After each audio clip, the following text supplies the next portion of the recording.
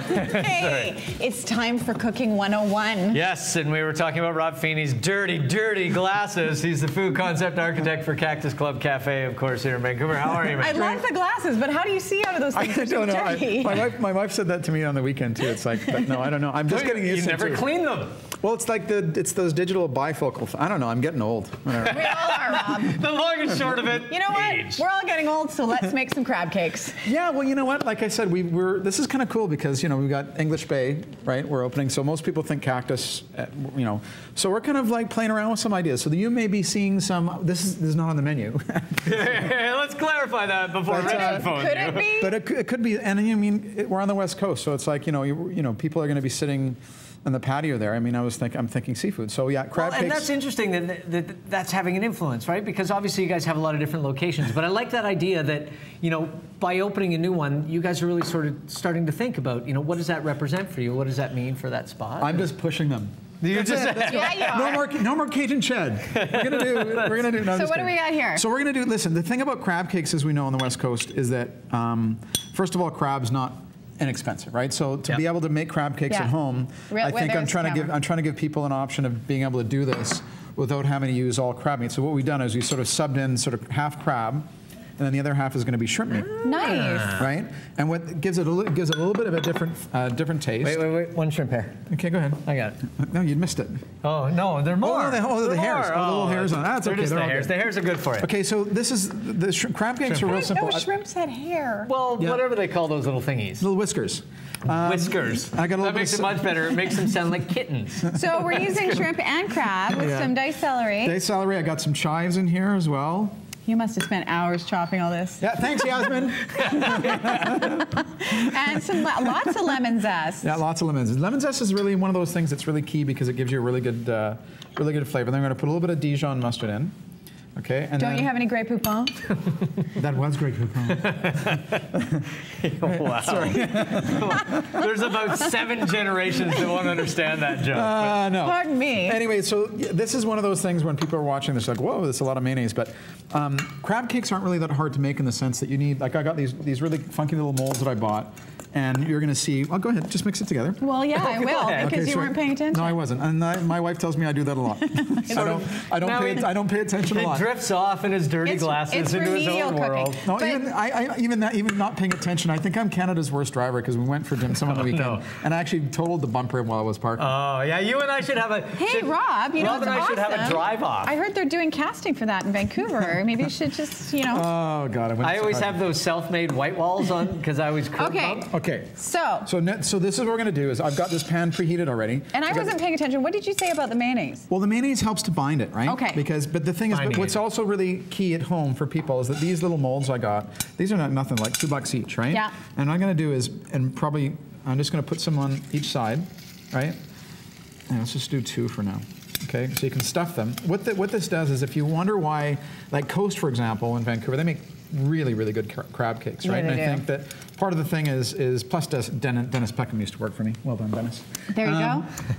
Is that you want to make the outside kind of crispy. So what I'm going to do is I'm going to start this on the one side. You can see the ones you already have in front of you, Michael. We've already done those, right? And what kind of breadcrumbs are these? This is just panko. Yeah. Right. So you can buy these. You're actually starting to see really funky things like quinoa grains being sold at like, Safeway, and then these panko breadcrumbs are starting to appear more and more because they're so popular, right?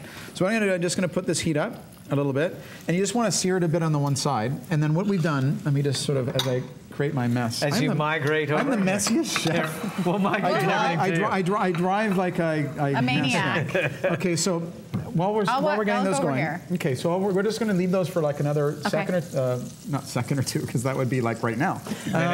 We're going to just leave them for another minute, and then we're going to flip them over. Okay. But in the meantime, here, what I've done is a couple. You can make a gazillion different sort of garnishes for them. The key is, like I said, with these molds, is we just want to get them crispy on the one side, which is I'm just going to go over here again. There, now it's been a second. Yeah, I could have done that. And I'm going to flip them over. I could have done that. You could not. I'll do the other one just to prove you wrong, Eckford. No, we won't let No, you. they're too hot. I don't want you to hurt your hand. Chef's not going to let you. Oh, you have asbestos fingers. I don't. So, I don't really. I'm just going to put some more breadcrumbs on this side. We're going to probably flip them over one more time, and they're essentially Going to take 3 or 4 minutes. If you have an oven at home, which most people do, why did I even say that? If you have an oven at home, For those of you who have it, if you're not only cooking a on an hot open one. flame outside or on your barbecue. Anyways, the oven, I don't know, that was the stupidest thing I've ever said. High five for being stupid. Thank you. Yeah. Okay, if you do have an oven at home, which I think you should all have, then what you do is just preheat it to like 350. You can do half this on top of the stove, and then the other half you can finish on the oven, right? And then what we want to do... How long will they take in the oven once you... You know, we're just heating them up. What we're doing here is giving them a little bit of crispness in terms Color. of the panko, right? Okay. And what you're going to do in the oven is sort of cook the inside of it. Okay. So what I've done is, and again, there's a million different garnishes. Michelle Jacob at the Crocodile makes beautiful crab cakes with a saffron mayonnaise. Wonderful, right? Yeah, they're incredible. So what I've done is I've got a little bit of cucumber, but we put a little bit of rice vinegar in there. So if you want to put some of those just on the bottom, and that's kind of going to act as a little salad for us. The rice vinegar and the cucumber is such a nice fresh combination too. As we can think about spring in this crappy weather. Wow, they're Nice working. yesterday.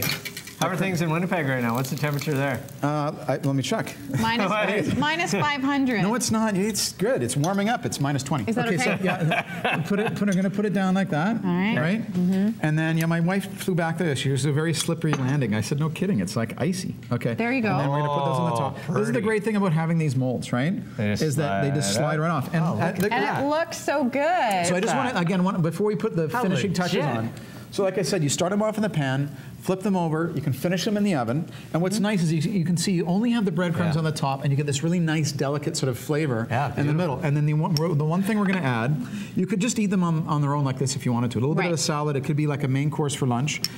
John Bishop was probably the one that originally started making these extremely popular when he opened his restaurant in the 80s. And here we have a little bit of tartar sauce. But it's house-made tartar sauce, there's a little bit of tarragon, we got pickles, we got capers. Tartar sauce. Yeah, so we're going to take a big hunk of that. We're just going to put that on the side. And oh yeah. That is making my mouth water. Okay. And then we're going to do these. That's a little bit of cilantro on the top. And yeah, so this is great. If someone at home, like especially right now, doesn't want to burn like I'm just burning, that's okay. Don't pay attention. Okay. If we had an oven like everyone else. Yeah, that's right. Like all those darn rich people. All right. They're not burning. But this is I think this is a great appetizer. We're coming into the sort of the spring, summer. But you know, don't forget, shellfish is also really good in the fall, winter, right? Because shellfish is at its prime at this time of year, right? So at home, try this. The recipe, they're going to be able to go online and get it. It's simple, it's tasty, and there you go. You guys go into that one. Feenie, thank you so much.